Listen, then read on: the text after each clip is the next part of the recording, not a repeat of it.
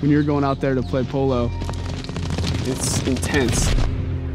It's going 30, 40 miles an hour, getting the horses crashing and battling, and the guys basically going out to war.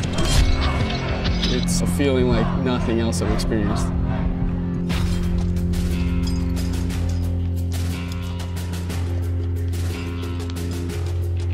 Polo is at a moment where things are going to have a drastic change. It's either going to enter into a new realm, being on par with other professional sports, or it's going to be a historic sport that doesn't exist anymore.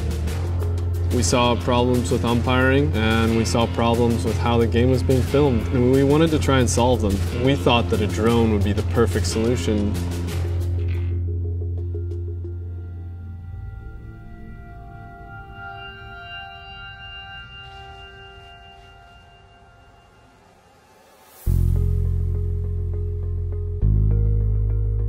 Polo right now, it's becoming overly technical and teams are winning on penalty shots.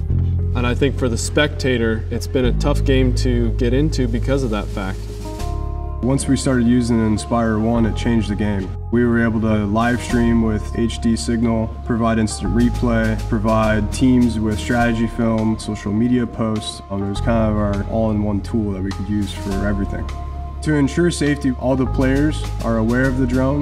They have helmets on. We don't fly over any spectators or anything that's not in our control. There is so many things to improve as a professional game. The good thing about the stage of Polo right now is that everybody's trying to listen more than before.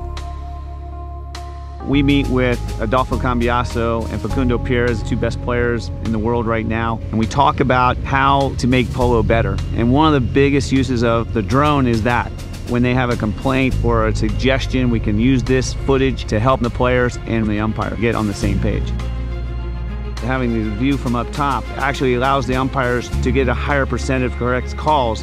Prior to using the drone, we had to use the videos just from the side camera. So you didn't get to see how a play unfolded. When we have our instant replay official, he can see the whole field where you can really honestly say if it was a good call or not. Okay, red loses the challenge, and the appropriate ball placement would be from the spot.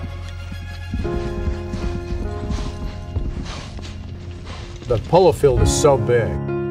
Imagine 10 football fields in one polo field. So because of the immensity, drone technology has totally changed our ability to see what's going on throughout the entire field.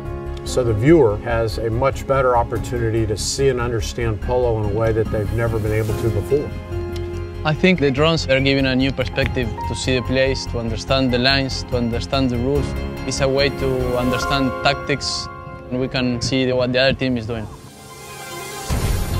But we base all of our filmmaking around showing what it's like to play polo, to make people fall in love with the sport. And I think that what we're doing with DJI's help is to change it into something for the better.